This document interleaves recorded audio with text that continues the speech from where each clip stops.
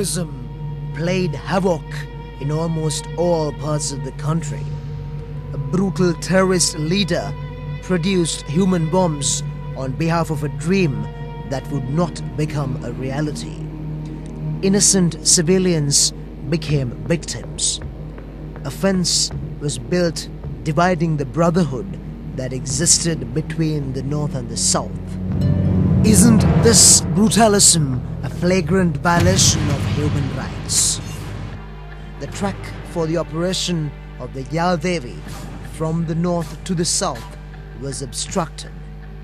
It was devastated by the terrorists. They did not stop there. A bomb was hurled at the Yaldevi train and shattered into pieces. There was an era in which the rural fraternity in the villages bordering of the north and the east had to die in the face of terrorist attacks.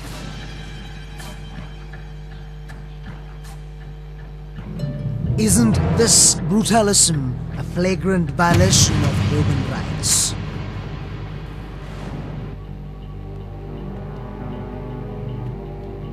The voices against the terrorists were subdued by the gunfire of brutality. Isn't this brutalism a flagrant violation of human rights?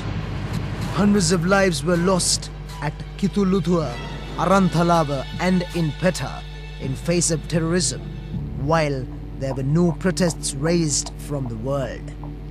Not only the airport and the oil terminal, but the central bank was also exploded. But the country was left in the lurch. Isn't this brutalism a flagrant violation of human rights? However, the country succeeded in routing the terrorists, creating a peaceful atmosphere. The children who trod the Vanni, Mannar and Kilinucci will hereafter not hang cyanide capsules in their necks. They can also pursue their studies in schools sans fear and suspicion. There will be no threats to children as well as adults from the terrorists. They can breathe a sigh of relief in buses, railway stations, and even at their workplaces.